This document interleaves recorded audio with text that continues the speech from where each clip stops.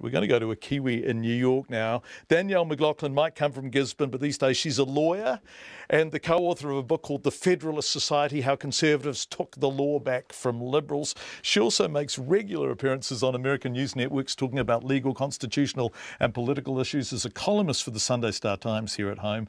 Also, happily, she has her brother and sister with her from New Zealand, and they are all together watching the election. A hearty kia ora to you, Danielle. Danielle, how are you? Kia ora, John. I'm well, thanks. How are you doing tonight? Or today, I should say. Yeah. Are you there on Skype? I can see you. Hello. Well, look, I'm buggered. I'm bewildered. I'm a bit taken by surprise. You're there. You comment on this. What do you think about what's happening? I would say all of the above, John. Buggered, bewildered and surprised. It's not over. The fat lady is not yet sung, but it's not looking good for Clinton. And I would say 24 hours ago, it was looking really good for her.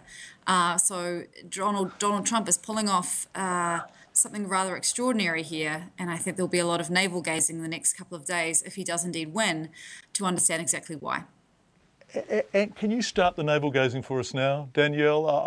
Let's navel gaze together. And the question is, why? What was happening that we were missing out on? The political establishment was missing out on. The media establishment was missing out on. The pollsters were missing out on. The commentariat was missing out on. What was happening? Well, I can talk a little bit about the blue wall, which is this 240 electoral votes that Clinton was supposed to have had, right? And we're seeing in Michigan and Wisconsin particularly very, very close calls. We're not sure which way it's going to go, but they might go to Donald Trump. And Clinton did not really pay a lot of attention there, thinking that they were sort of in the bag, as they have been fairly reliably for many electoral cycles.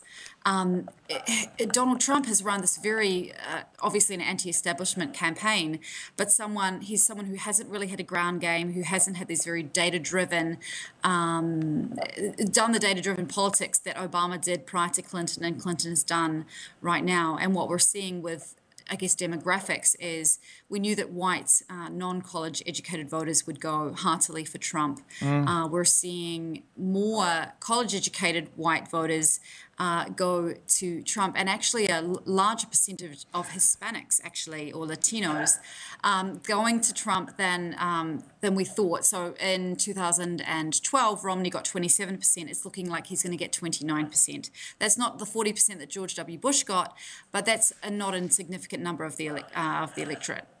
Danielle, a CNN commentator has just said this was a whitelash against a changing country. Yes. So he's taken backlash, he or she has taken backlash and put white in there, making it explicitly about race. Is that your sense of it? And it's really important to be careful around these kind of prescriptions, isn't it? But is there now a sharp division along race lines in the United States? And when you throw class in and get low-income whites, are they now, as the CNN commentator says, delivering a whitelash? Yeah, so this is Van Jones, actually a man who I respect enormously, someone who's done enormous good in this country, worked for the Obama administration at one point, done a lot of great work. And what he's talking about is a reaction to the Obama presidency and perhaps some sort of latent, should we say, discontent. He's certainly talking about the race card, which is an awkward and ugly thing to talk about, especially any night, but especially an election night.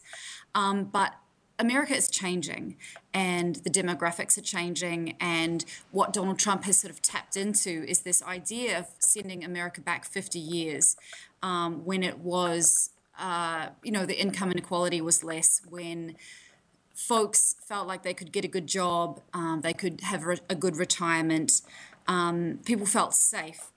And I think immigration and the kind of browning of America has created a threat. And this may be a reaction to that. We will see. I mean, this is also a populist expression, which we've seen in France with Marine Le Pen. We've seen this in Brexit. Yeah, absolutely. There are so many things going on here. It's almost like you can't narrow it down to just one thing. Danielle, it's so nice to talk to you. It's been a fascinating night.